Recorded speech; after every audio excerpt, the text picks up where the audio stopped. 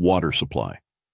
Using steam to propel yourself in space requires a steady supply of water and energy to boil said water.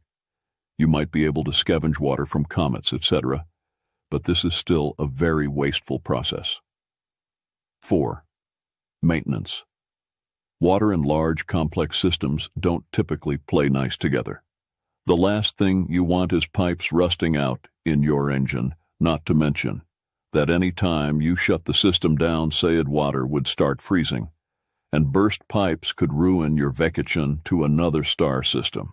While there have been proposals for steam-powered spacecraft, these challenges make it less practical than other forms of propulsion currently in use.